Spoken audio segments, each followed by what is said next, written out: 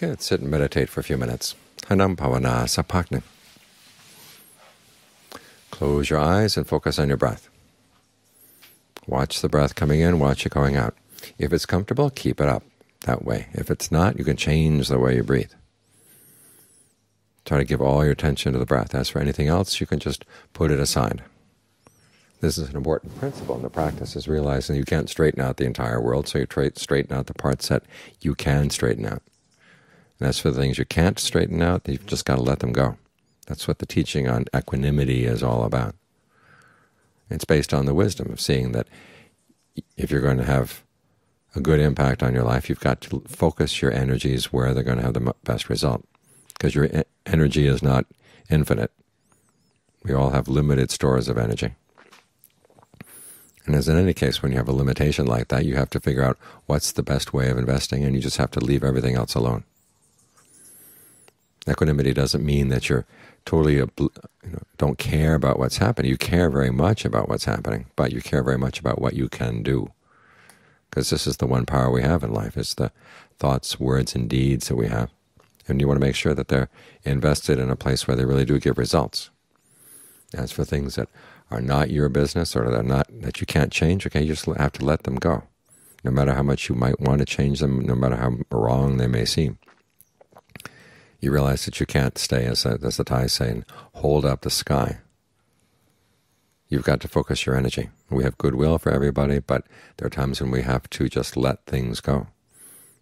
Somebody's misbehaving and you try to stop them, but they don't want to let you stop them. Well, you have to let that go. Focus on areas where you can make a difference. Otherwise, your energy gets wasted, and the places where you could have made a difference just don't get changed. So you have to learn how to be selective and use your discernment as you develop equanimity.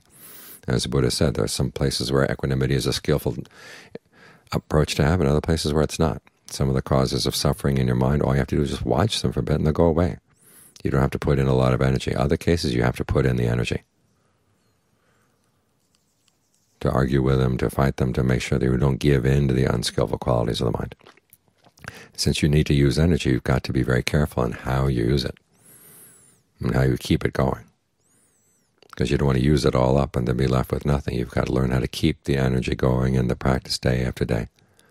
And as for the things you can't change, the things that lie beyond you, that's other people's karma, or maybe your past karma, something you cannot do anything about right now. You just have to live with it. But either way, the wise thing to do is to focus on what you can change, where you can be in control. Because there's so many things in life that are out of your control. And eventually even your body's going to get out of your control. But while you have the chance to use it for a good purpose. Use it to be generous, use it to be virtuous, use it to meditate. This way you get the good out of the body that you have, the good out of your power of speech and the power of thought. So that when they leave you, okay, you're not going to be left with nothing. You'll be left with the results of your good actions. So develop equanimity in areas where you cannot make a difference, so that you really can make a difference in the areas that really count. Because as the Buddha said, the suffering that we really suffer from, that's not caused by other things outside. It's caused by our own mind, our own actions, our own ways of thinking. And that's something you can do something about. So focus your energy there, and as for the other things, let the world be. You're going to benefit, and the people around you will benefit as well.